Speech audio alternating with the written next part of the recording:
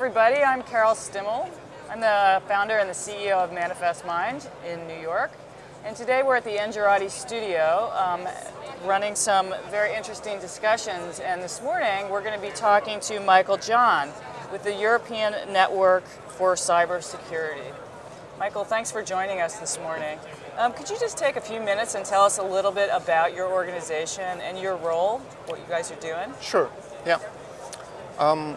Within the European Network for Cybersecurity, I work as a senior consultant, and in my role I help owners of critical infrastructures to tackle their challenges of security in the systems.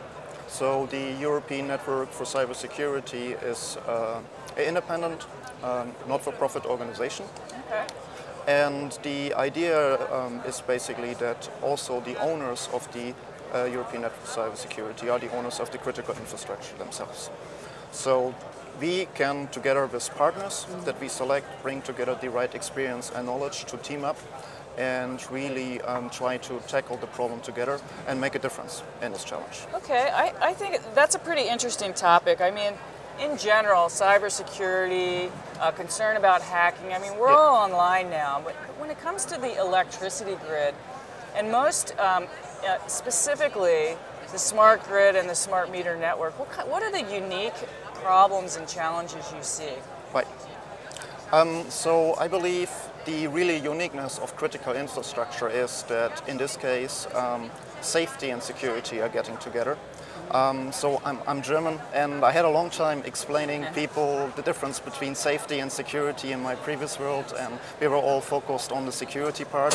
But now here, security, where I try to protect machine from the people, is coming back to the way that when the machine itself could be compromised, it could therefore harm the people again. So we therefore often speak about operational technology, OT, and the uniqueness in there is really that safety and security are coming back together.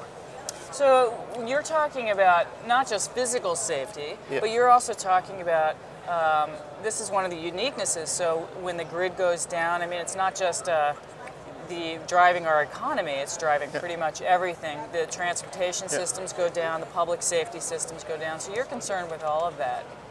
It sounds like. Okay, so with your organization, what are some of the things you and your partners do?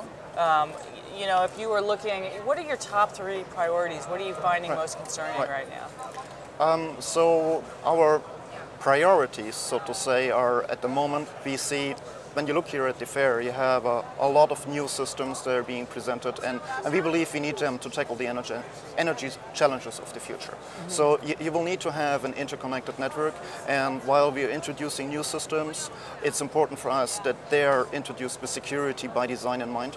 So we strongly advise that when we create new functionality, we always look at the security part, and therefore ensure that not only the use cases, the functional use cases are addressed, but also the security is addressed. So this is one main part.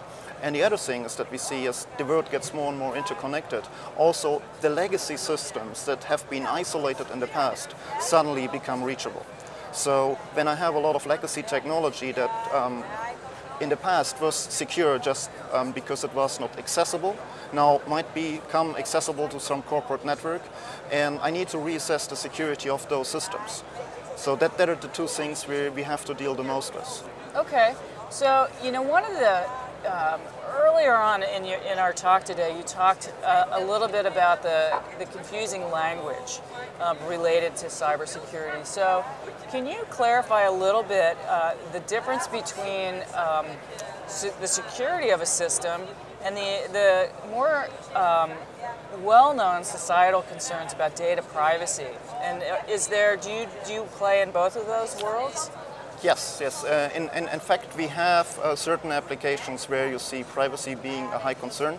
I believe the most prominent one is the smart metering domain, because there I really will obtain personal information of the individuals, because the meter is installed in the household, load profiles could be taken, and there have been a lot of studies done in the past already that can basically detect a lot of information from the load profiles. Right. So privacy is certainly a concern in there.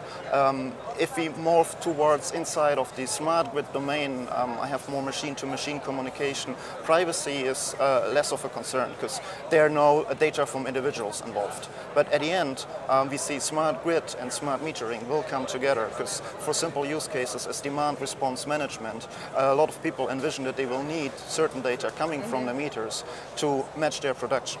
So privacy and security at the end, also in our domain, will get together.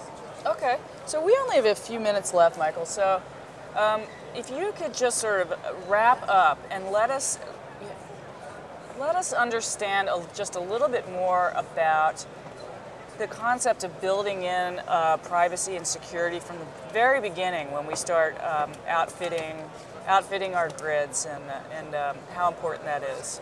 Right. Okay, so I believe for us one of the main principles that we always advocate when systems have to be deployed now is to be future-proof. So having systems that you can securely update in the future, not only to introduce new functionality, but also to introduce new security functionality, we believe is one of the most critical things to address this. That is one part.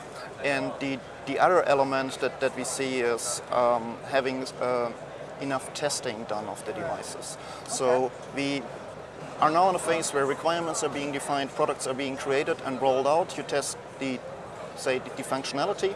Can I actually do with the device what I planned to do with? But then from the security perspective, I also have requirements and I need to check, are they implemented in the correct way? That might be done before rolling out, but maybe it's already too late. The devices have been installed. So the only thing I need to have as a fallback point is really the possibility to have a secure upgrade of my system. Okay, so things like over-the-air upgrades, yes, radio firmware. Okay. Yes. All right. Well, Michael, thank you. Michael's again with the European Network for Cybersecurity, and I'm Carol Stimmel with Manifest Mind in the Engerati studio. And thanks so much. Thanks, Michael. Thank you for having me here. Yeah.